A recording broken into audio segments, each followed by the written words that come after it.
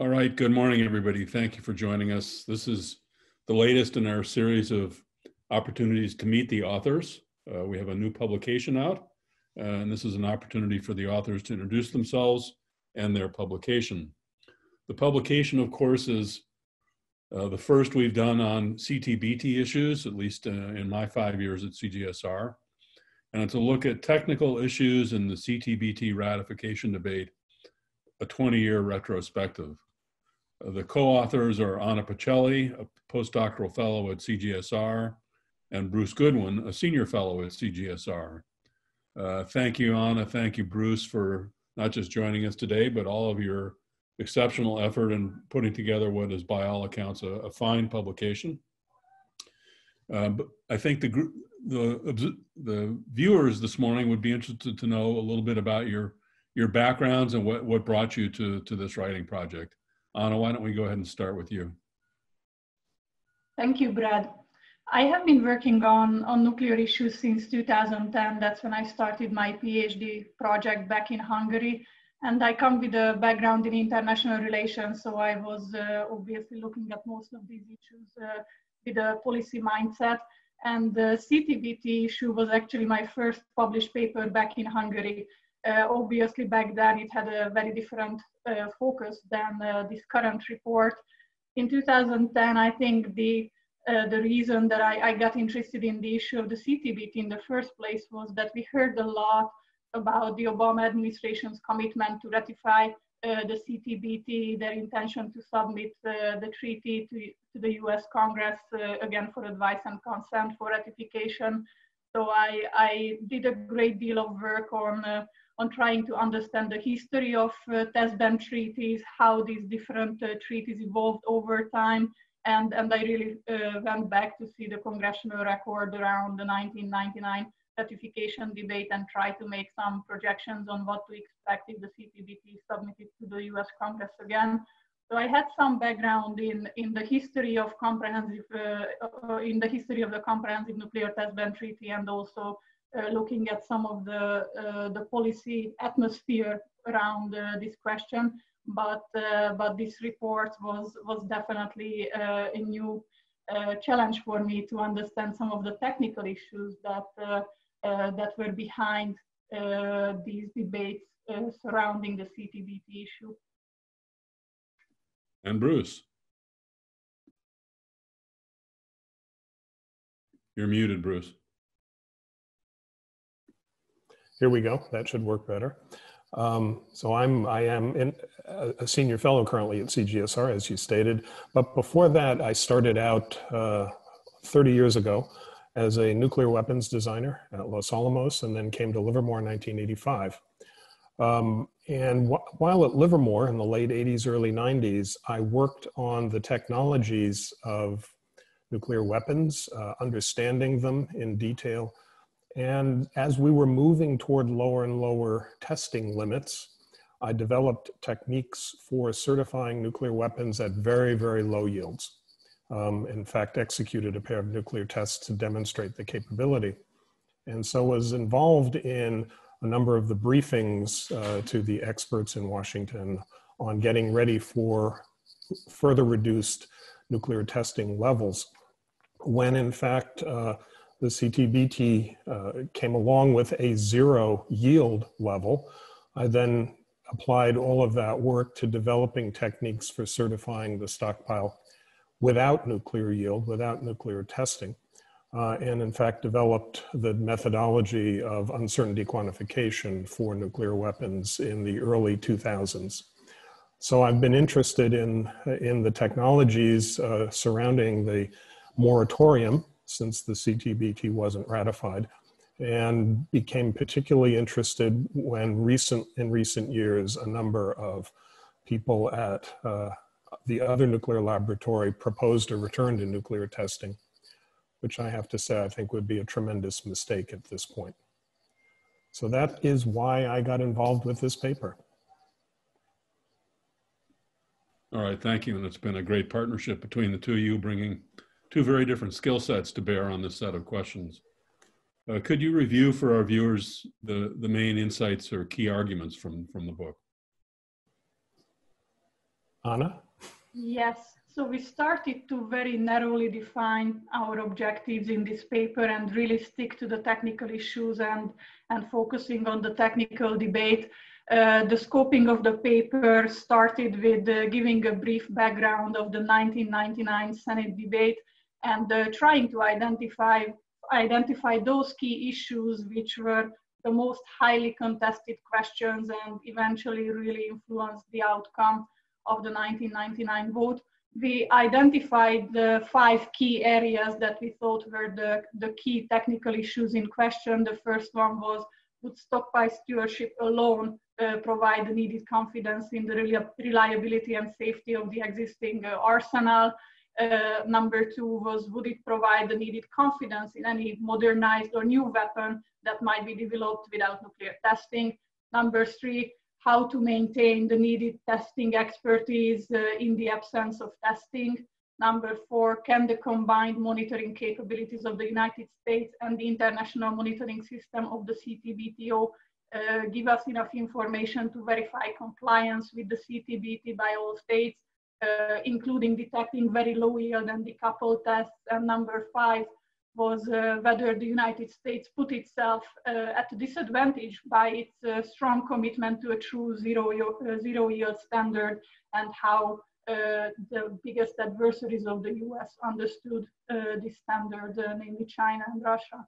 So we tried to systematically go through all 5 of these areas and show how these issues appeared first in the 1999 debate. Then we try to provide a technical and objective analysis of interim experience. Where are we today? What has happened in the past 20 years? How technological capabilities have evolved in the interim? And what kind of conclusions and observations can be taken based on those technical developments. So that was really the scoping of the paper, and these were the 5 main areas that we tried to analyze. Bruce, would you like to add something about lessons and takeaways? Well, I think that in fact, back in the middle 90s, the notion of taking care of the stockpile without nuclear testing was a very large challenge. That's why stockpile stewardship was developed. And I think that we've demonstrated in the last 20 years that in fact, stockpile stewardship has been a remarkable success. So in fact, that particular challenge has been met. In fact, I don't think there's any question that we could in fact design and deploy a new untested, unnuclear tested nuclear weapon with very high confidence today based on the extensive technologies and capabilities that have been built up in the stockpile stewardship program. That program was non-trivial. It is and was a very expensive program in terms of developing capabilities and facilities, but it has in fact been quite successful.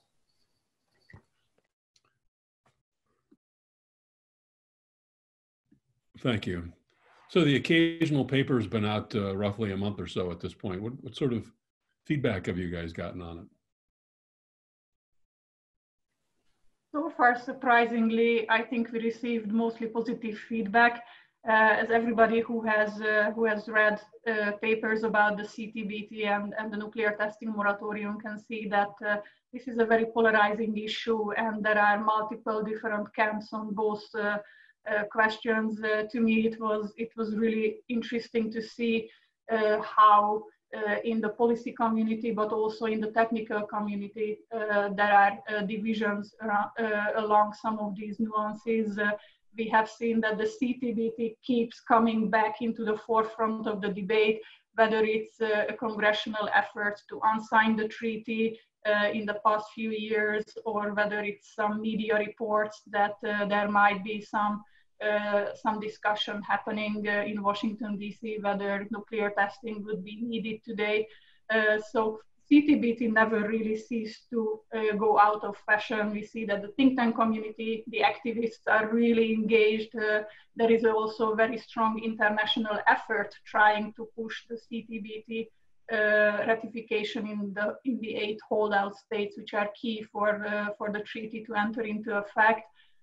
So this is really a polarized issue that remained in the forefront of both the international, but I also think in the domestic debates within the United States. So we expected the worst. We were ready for a lot of critical feedback on this report, but I think partly due to the fact that we really kept a narrow focus on technical issues and we tried to provide an objective technical analysis of interim development, and the fact that we did not intend to provide a roadmap for CTBT ratification, we did not take a political stance on any of these issues, probably helps to avoid some of the landmines. And I think we really owe gratitude to you, Brad, for helping us stay focused on our original set of goals and objectives, and really keep this report a technical analysis, which probably the reason that we mostly only received positive feedback. Thank you, Bruce. I think that I would agree, we've gotten almost entirely positive feedback on the paper. One area where there has been some minor, I wouldn't say criticism, but disagreement has been in the area of how we got to zero politically. And fortunately, the principals are still available and were more than willing to speak with us. And quite honestly, I was very surprised at how zero came to be. You can read about it in the paper. But in fact, originally, the goal was to have a 1 kiloton treaty. And that actually sort of suddenly went away. And that is, in fact, what the principals remarked on, a number of them, and how they were surprised by that event. So I encourage you to read the paper. And I think that you'll be interested and surprised also.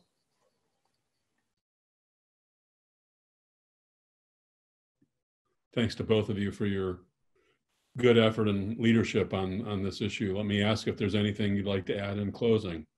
Bruce first and then Anna, and if not, that's fine. I'm particularly enjoyed writing this paper and doing the research for it. As I said, I was quite surprised in a number of areas as to how things developed. And if I could leave this with the message that I hope we don't return to nuclear testing. I don't have a position on ratification of the CTBT, but a major motivation for me to write this paper was to, in fact, say that the 5 areas where there was technical concern, I believe have been satisfied effectively. Thank you, Anna. I agree that this has really been, to me, a challenging but also very exciting research project. One week I was learning about hydronuclear tests. The next week I needed to pick up everything that was possible on decoupling, and coming with a background in social sciences was really made some of these technical issues challenging for me to understand. But working with Bruce has been really an amazing experience, and he was always patient and ready to respond to any of my questions and explain any of these concepts to me. So we always say that it's useful for people to work in a multidisciplinary environment and work across different areas of expertise. And this was for me the first experience truly doing an interdisciplinary research project. And I have to say that I hope this is just the first in a long sequence of collaborative projects, because I learned so much from this collaboration, and I really enjoyed working together with somebody who had a very different approach to questions, a different skill set, and I think it's really worked well together. So I'm very grateful for Bruce to invite me to join him in this project, and I also appreciate the guidance that we received from you, Brad, on how to keep a narrow focus on a set of objectives and how to move and maneuver across this very politically polarized land minefield. Well, thank you for those kind words. Thanks to both of you for your excellent efforts on this, and thank you for wading into what's going to remain a very politicized and heated discussion. But we've added something useful to that discussion, and kudos to you for doing so. At this point, we'll stand adjourned. These sessions aren't supposed to go on very long. They're meant to introduce you to the author, not review everything in the publication. So please do find the publication at our website. It's available for downloading. Again, thanks everybody. At this point, we stand adjourned. Thank you.